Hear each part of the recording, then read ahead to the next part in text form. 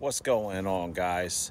John with the Pro Cut, back out here at my build site. Finally, I'm going to do some more blocking. I wanted to do a quick short to tell you about a thing called a bond beam. Now, what is a bond beam? When you've got a wall that's going to be very tall, you can run a bond beam in the center and at the top, and that adds strength. The bond beam has a continual line of rebar that goes all the way around. So how do you put the rebar in the block? You take a standard block, you cut down both sides with your saw, and you knock out this portion, and then your rebar can lay in there to go all the way around the top of the building.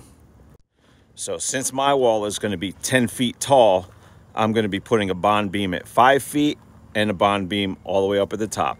Thanks for watching. Hope you learned something. Like, comment, subscribe.